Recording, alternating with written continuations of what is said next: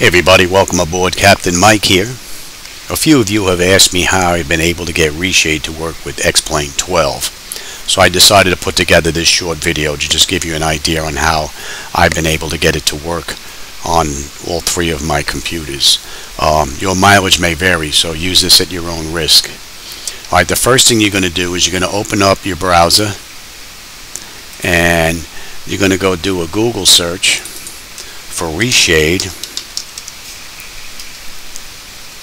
And we're looking for ReShade.me, which is right here, the very first one up at the top here. And we're going to click on ReShade to go to its website, and we're going to click on download, and the latest version is 6.3.1. So we're going to click on download, and it just downloaded that file and just put it into my folder.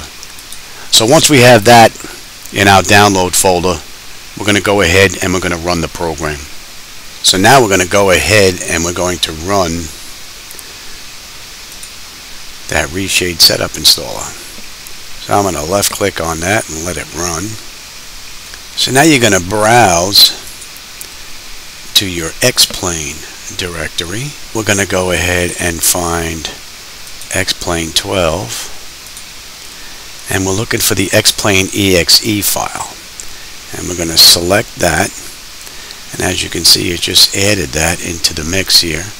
We're going to click on Next, and we're going to use Vulkan, and then we're going to click on Next. And then you're going to select Yes to allow the app to make changes. You will then be presented with this screen. Just make sure that the standard effects and the suite effects boxes are checked, and then select Next, and then select Finish.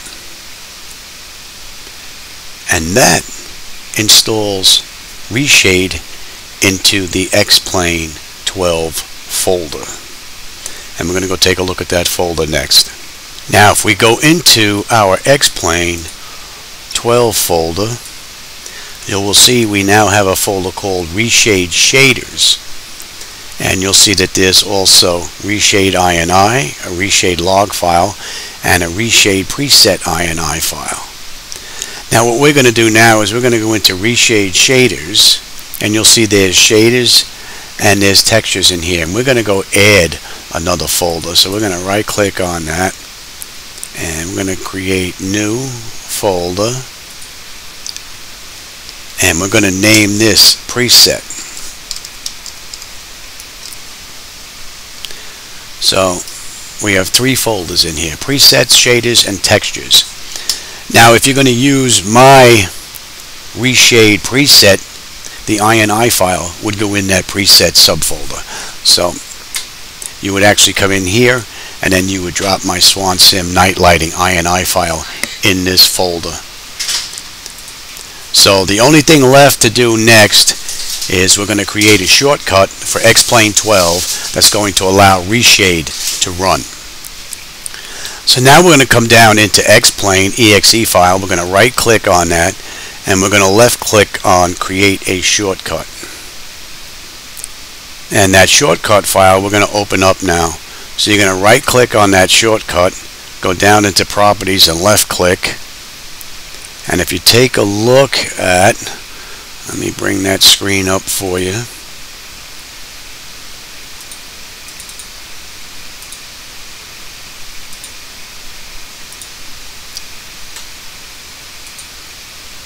If you take a look at the target, for me it shows in parentheses the C:\X/X-Plane 12 X-Plane exe, and at the very end of that line where the quote mark is at the end, you're going to put in a space, and then you're going to put in a couple of hyphens or the minus sign twice, and then you're going to type in allow, ALLOW.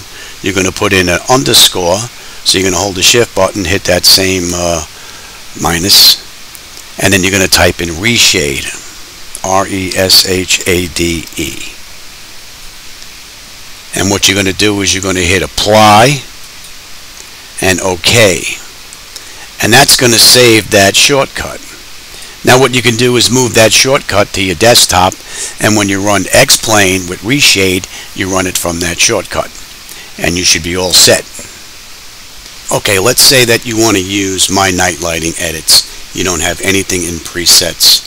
So you're going to go to xplane.to and download my latest night lighting edits. As you can see here in the download folder, I'm going to left click on that, and I'm using Mike's latest ReShade night lighting. So I'm going to click on that, and as you can see here, there's a couple of presets in here. One of them is a JPEG. We don't want this one because this one is just a photo showing the settings. If you want to put them in manually, you can, but we're just going to right click on this INI file. We're going to copy it. We're going to go back into your X-Plane folder, into your ReShade shaders, go into presets, and then you're going to right click and then paste, left click on that, and it just put it inside that folder. Now from here we should be able to run that preset and get my effects for the night lighting. So let's go take a look at that. I just want to give you a heads up just in case you don't have all of the shader effects or the textures. They can be found at this location right here, and you'll see the link coming across the bottom of your screen. So you can go download those and then just copy the shaders and textures into the appropriate subfolders inside X-Plane. Now if the install went as planned, X-Plane 12 as well as ReShade should work side by side. And as you can see, as X-Plane just popped up now, you can see ReShade 6.3.1 just popped up along with it. So now we're just waiting until we get into X-Plane. Now with X-Plane up and running with ReShade, the first time that you run this, you're going to be presented with the option of running the tutorial by pressing the home button. It would be a good idea to run through the tutorial if you're not familiar with ReShade, but I'm going to skip this so we can move on to setting up a few things. Now the first thing I want to do is I'm going to come into settings. Let me just open this up here. And what you want to do at the very least is come in here and set up a toggle to turn the effect on and off. And I'm going to use the space bar, because when you run the nighttime effect, if you pop in here and during the daytime, it's going to be blindingly white and you're not going to be able to see any of the menus. So you're going to want to be able to turn that effect on and off. And as you can see, it already put the path statements in for the effects as well as the texture. If you wanted to run a startup preset automatically, you could put it in here. I don't run one because I don't know if I'm going to run daytime or nighttime. So back at the home page, you can see that my night lighting is already set up since I have the flight deck set up. But you would left click in here, just come in here and pick the lighting that you're going to use. Just double click on it and it's going to load.